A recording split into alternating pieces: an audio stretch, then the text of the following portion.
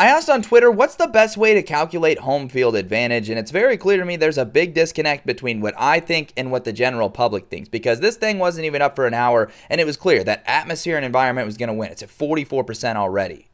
I think the reason this bothers me is because atmosphere and environment are extremely subjective and can be interpreted in a number of ways. And I suppose maybe that's the point everyone's trying to make, that home field advantage is subjective. But when I think about it a little bit more analytically. I think you can calculate home field advantage, because what to me that means is the advantage that being at your home field gives you, which is why I don't think record at home should be the main indicator either, because Georgia's going to have the best home record because they're the best team or the best program. And a team that has a really good home field advantage might still lose at home if they're hosting the Oregon Ducks or something like that. So I really think record against the spread is a good key indicator to how much of an advantage your home field environment gives you, or just home field in general. And to me, that's the thing I find the most interesting, is how much of a leg up on your competition your home field gives you relative to how other home fields are giving teams the edge. But let me know down in the comments, how do you think home field advantage should be calculated?